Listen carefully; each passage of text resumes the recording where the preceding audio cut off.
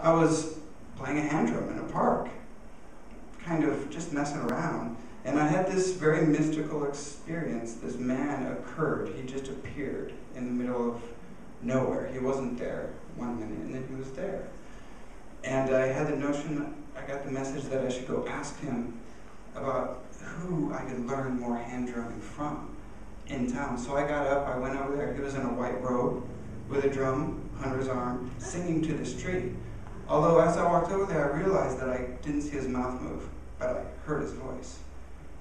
And I didn't really think much of it at the time. Everything was a little surreal at the time. And I went over there and I said, do you know anybody in town who could teach me more about hand drumming? And I remember asking him this and thinking, am I crazy? Why, this is not like me. I wouldn't just go up to somebody who's hitting a drum around a tree and start asking questions. And he looked at me and he smiled right through me. Like he knew exactly who I was. Like he knew exactly what I was doing. Like he knew more about me than me at the time. And he rattled off a name and a phone number. So I thanked him and he went back to singing. This whole time his mouth did not move.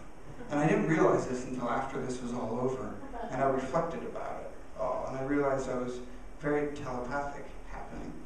And I went back and I picked up my backpack and I picked up my drum and I ran home. I literally ran because I didn't have a pen and I thought, I'll forget this number. And so I got home and I dialed the phone number, and the man answered, and it wasn't the guy who he had told me to ask for, and I thought, oh, I forgot the name.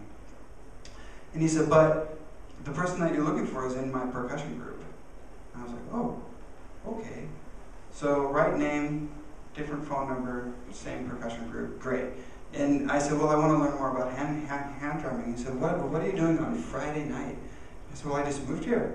And he said, well, come and play. And I said, no, I don't want to play a show, I just want to learn. And he said, do you want to learn? Really? And I said, yeah. And he said, then you'll show up. And he gave me the address, I wrote it down, and he hung up.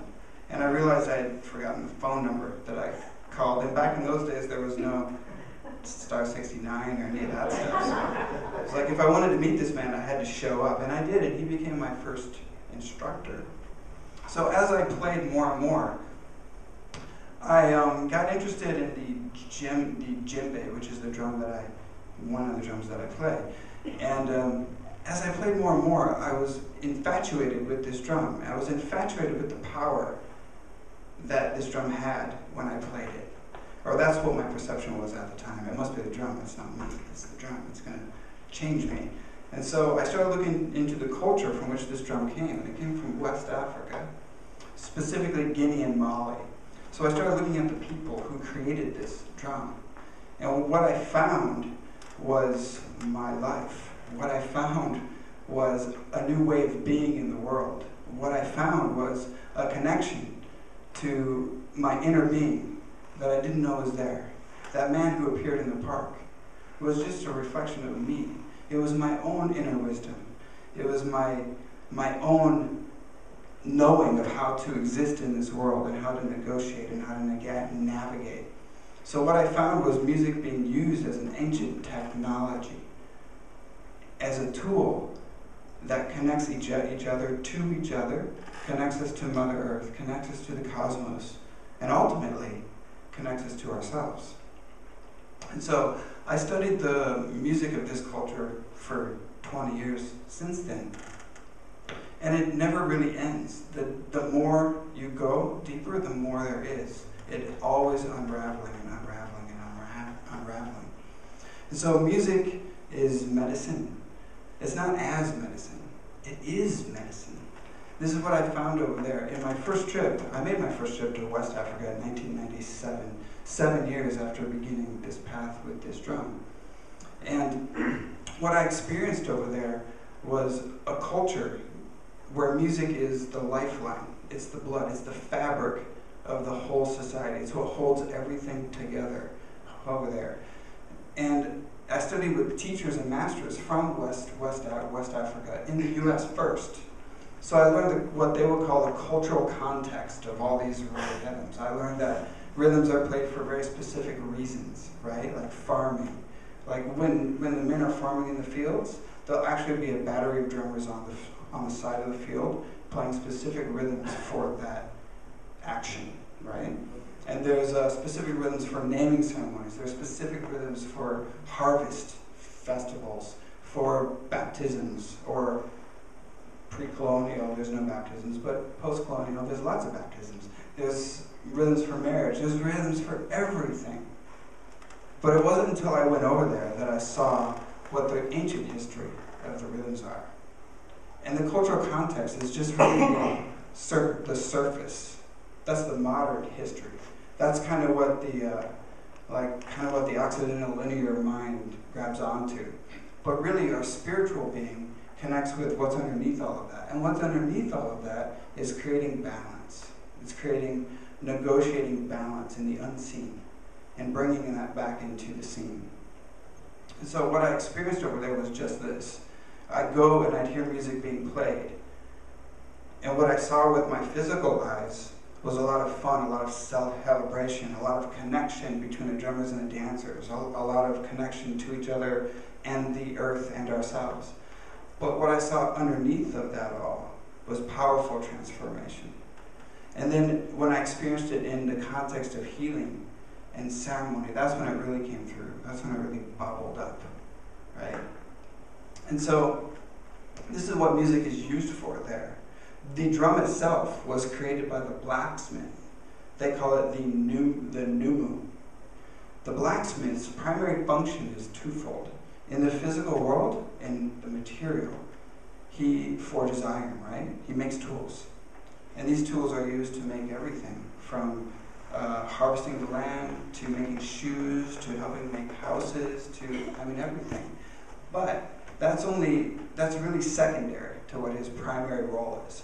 His primary role is creating balance, negotiating balance with the energies of the cosmos. So the blacksmith lives alone outside of the village. He's isolated. And that's because the energy that he works with is so powerful. It's what everything is created with. It's what you and I are born of. So he works and negotiates with life force and energy every day. So he's isolated. And so this drum was created by the blacksmith. He requested a drum be made to help him negotiate these energies while he's making the iron. So the idea for the djembe came from the blacksmith, out of the idea of helping negotiate energy, creating balance. And when I found this out, that's when the connection started being made in my own personal life. That's when I started realizing that that's what this drum was helping me do in my own life, helping me find balance, helping me find out who I am, where I'm going, and how I'm going to get there. And for me, that's balance. Because without answers to those three questions, I'm out of balance. I'm always searching. I'm not grounded.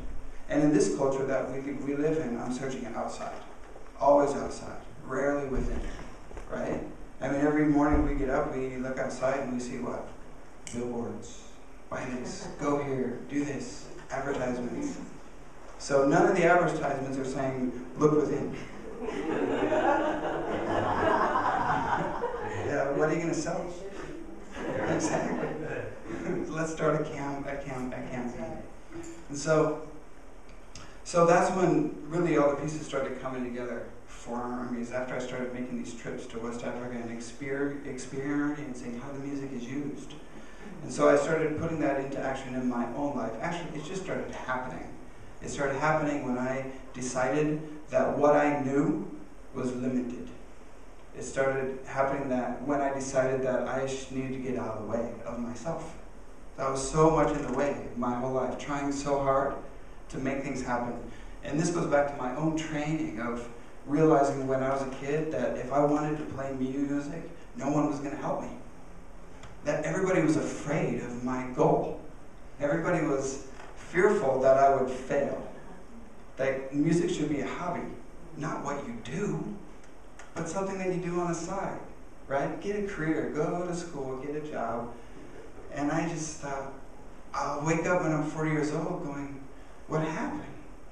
Why am I so busy with everything else? I have no time to play. And so I decided not to do that at all and just go. Actually, when I was 16, I had a vision. I woke up. I didn't know it was a vision at the time. It was just a dream. And I I woke up in the middle of the night in another place, and I heard this voice that said, as long as you're true to yourself, you'll be taken care of. And I woke up the next morning totally changed. I knew that any fear that I was feeling wasn't mine. It was theirs. And any self-doubt wasn't mine. It was somebody else's. And as long as I listened to the voice that said, play music, keep going, that I would be taken care of. And that's why I'm up here in front of you now. And if you would have asked me 10 years ago if I would have wanted to stand up in front of a crowd and speak, I would have ran. Yeah, much like you, I hated it. Oh, no. So now, it's not my choice. Because one other thing I've learned is that I need to be obedient to what I signed up for and get out of the way. And so me speaking up here in front of you today is not something that I want to do, it's something that I love. It comes from beyond desire. It comes from being obedient to the path and the mission that I'm here for. Yeah, so in this way,